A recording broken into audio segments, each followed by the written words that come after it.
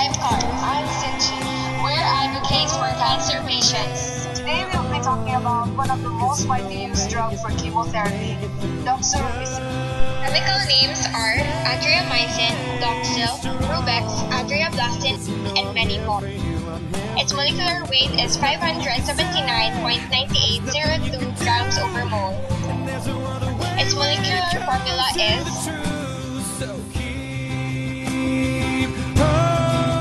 Doxorubicin is an anti-cancer chemotherapy drug. It is classified as an anti-cycline antibiotic. It is also a bacterial antibiotic that is widely used to treat leukemia and various other forms of cancer. Disadvantages are it may cause heart problems, hair loss, and it doesn't choose the cell to kill. That is why the immune system would be low. The advantages are, well, it cures cancer patients. Guys! To all cancer patients, stay positive, stay strong, surround yourself with people who